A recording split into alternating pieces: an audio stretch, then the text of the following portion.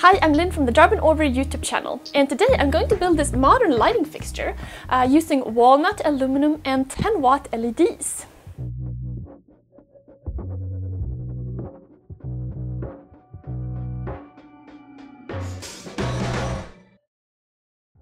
So here's the concept of this project.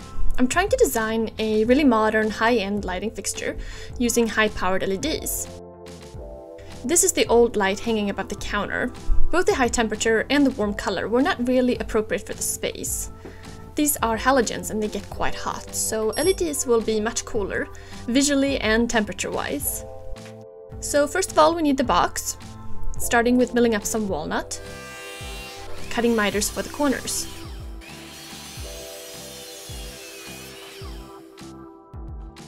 So at the bottom of the box, I'm going to use polycarbonate panels.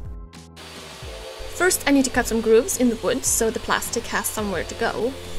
Here's the polycarbonate, cutting it on the table saw.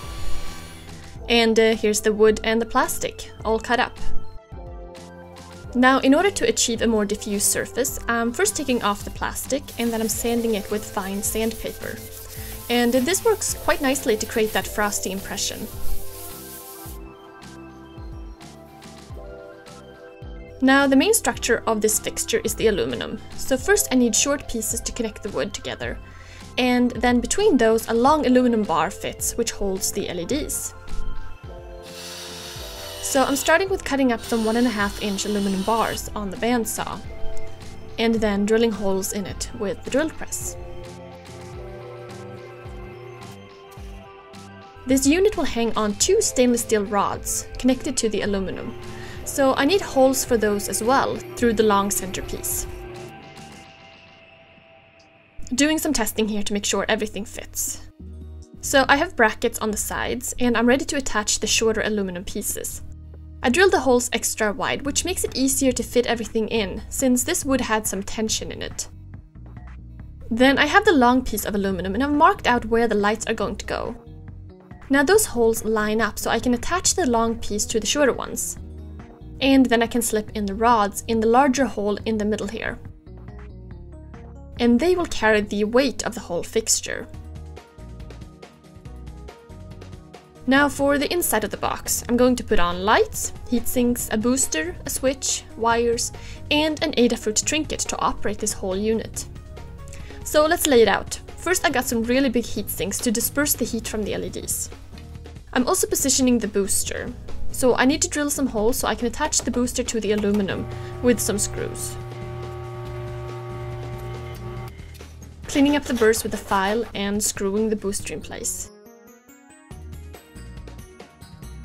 Next, I need to cut the plexiglass in shorter pieces, and that's because the piece I bought wasn't long enough to go all across. So with 3 lights, I decided to have 3 windows of glass, if you may.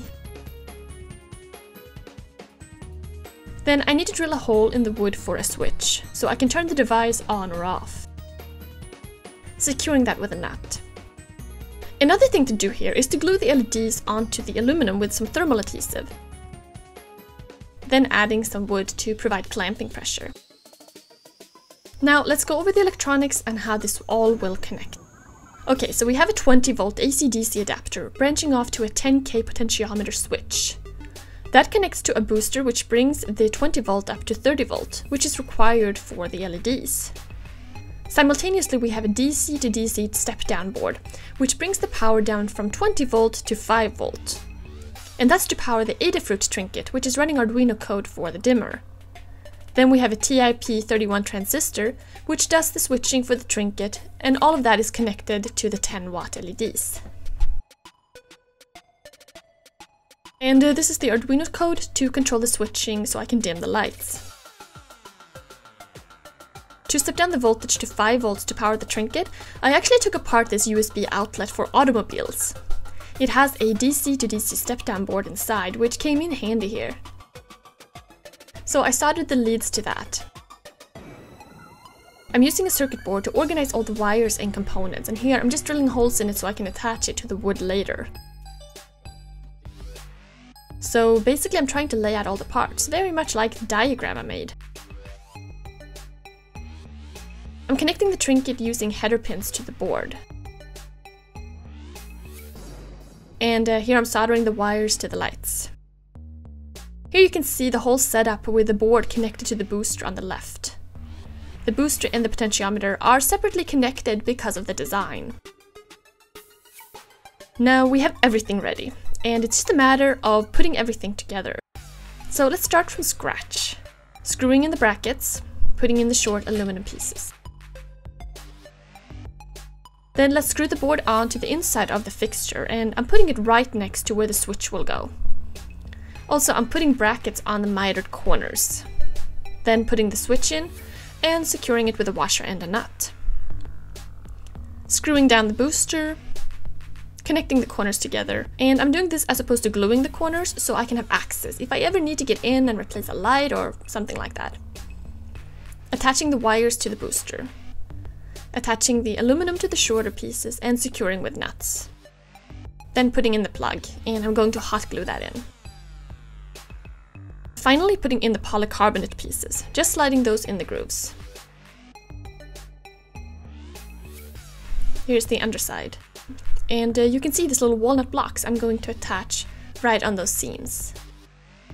So let's try it out. Okay, looks pretty cool on the inside too. Then just attaching the rods and securing those with some nuts.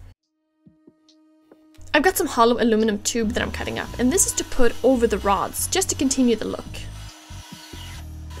I also have a solid 1/2 inch aluminum rod, which I drilled a hole in that I'm cutting up. And this is going to the switch to act as a knob, and that needs to be epoxied in. And here you can see the inside. To finish the wood, I decided to simply go with tung oil polish that I make. And this is just to bring out the color of the wood. Now to hang the fixture, I decided to make some metal brackets that you can see here. So first I drilled a hole, and then I'm making a groove from that on the bandsaw. Then putting the metal in a vise, and banging it down on both sides.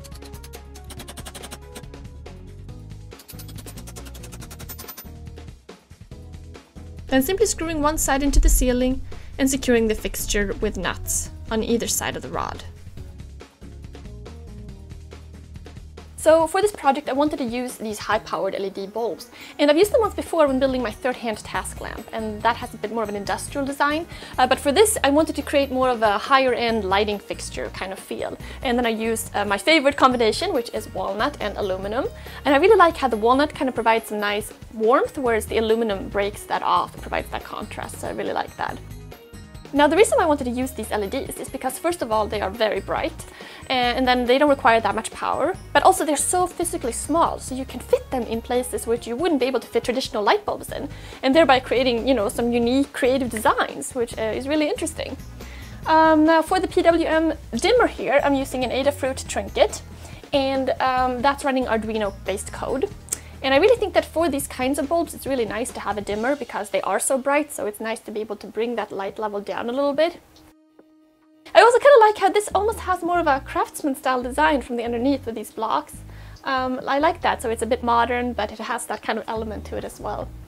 So yeah, my name is Lynn. Don't forget to check out my YouTube channel, Darwin Orver, where you can find woodworking and electronics related projects. Otherwise, thank you guys so much for watching, and I'll see you soon. Bye.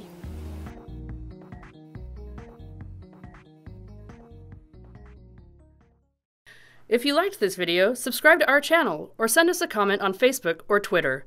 Be sure to check out our other project videos or visit us on makezine.com.